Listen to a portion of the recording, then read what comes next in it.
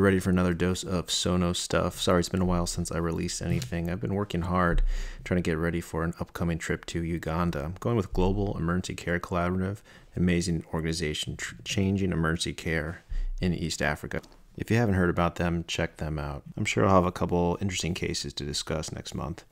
Recently, a resident posed a question to me: what can I do besides thinking about my H&Ts during a code? This is a scenario we all face in emergency medicine. A patient comes in coding, they may be in PEA arrest, and you think about your H's and T's. But besides hypovolemia, maybe giving blood, or hyperkalemia, and giving treatment for high potassium, the other reversible causes are going to be made known by ultrasound.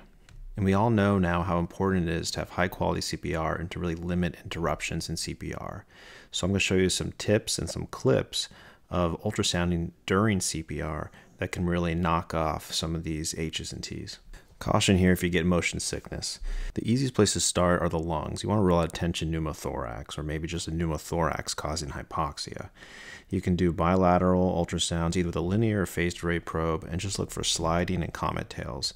You want to do this at the most dependent portion for air to collect, so that's going to be at the highest parts of the chest. But you have to go in the available regions because CPR is going on at this time. So just do your best, and you just have to give a couple bag valve mask breaths or a couple breaths through your endotracheal tube to document that sliding. The next pretty easy thing to do while you're on the right side of the patient is look at Morrison's pouch. You can typically do this even under CPR, and you can rule out a large amount of blood in the abdomen.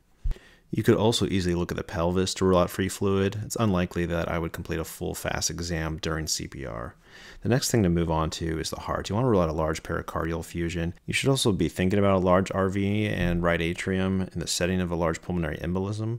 But in a heart that's not contracting, this can be very difficult to diagnose, and the RV is going to look larger than normal anyway.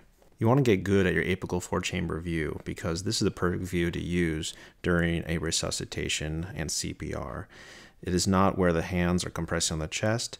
It's not going to create a bunch of jelly in that area where you're having compressions. You can get a really good sense of whether there's an effusion or whether there's a drastic abnormality between the ventricles. Furthermore, if you have a great apical 4-chamber view, you can keep the probe on there the entire time during the CPR, and that way when you pause for a rhythm and a pulse check, you can already visualize the heart, and then you can tell right away whether there's going to be a pulse or not because you can see whether the heart's contracting. Also, you can diagnose arrhythmias they may not be able to see on the rhythm strip or on your defibrillator. That means you could have a shockable rhythm and not know it. So look at it with the ultrasound. You might catch VFib when the rhythm strip or the defibrillator is showing PEA or asystole.